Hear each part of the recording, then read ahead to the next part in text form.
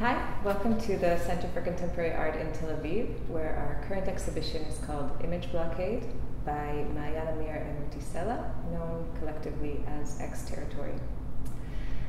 This exhibition features a new body of work that focuses on perception, insubordination, censorship, and advanced technologies. The works in this show take the concept of exterritory beyond just judicial or geographic to look at information, visual information, and how representation can be extended to practices that might include exterritorial images. Image Blockade, the exhibition, is titled after a work called Image Blockade, made in collaboration between Maayan Amir and Ruti Sela and scientists at the Weizmann Institute of Science.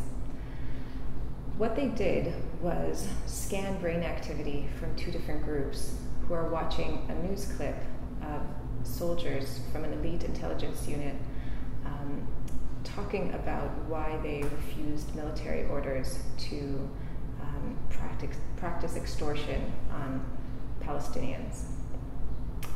And though it's a rather complicated scientific and artistic project, what results in their findings is that people who practice self-censorship or who have undergone military training in self-censorship biologically function different. Their brains read these images in a different way, therefore manifesting ideas of exterritoriality even in your own biology as you are exposed to images, to different media practices. הולכת לראות עוד פעם את כל מה שראית, בדיוק אותו דבר, באותו סדר, אותם סרטים, אבל אנחנו מוסיפים לך עכשיו מידע שבסרטים שראית חלק מהתכנים הם מושתלים. הם לא מקוריים מהרעיונות שעשו עם הסרבנים. זאת אומרת, חלק מהטקסט, חלק מהתכנים נוסף. אוקיי?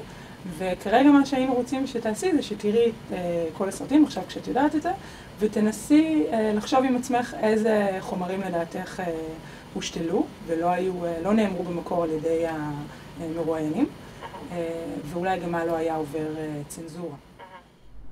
As part of their exhibition, Maayan Amir and Ruti Sela present research on the Aviv-Marmara incident from 2010, in which a flotilla of boats sailing from Turkey to Gaza was intercepted by the Israeli Navy.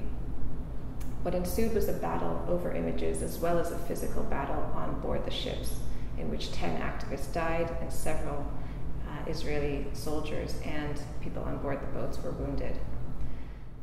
The Israeli Navy created an electronic blockade over the boats so that signals couldn't be sent and confiscated hundreds of memory cards and other electronic equipment that was to document the confrontation.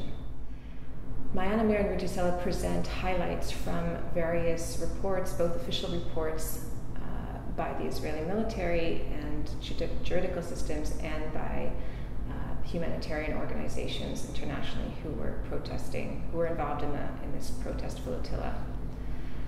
What they highlight is the battle over images that is actually part and parcel of the physical battle that took place.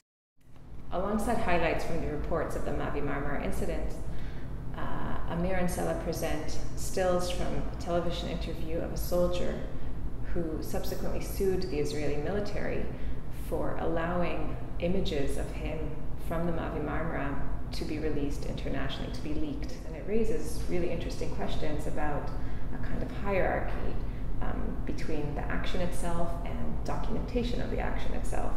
Shortly after the Aviv-Marmara incident, another flotilla to Gaza was planned by international activists, and Maayan Amir and Ruti Sela joined the preparations towards that.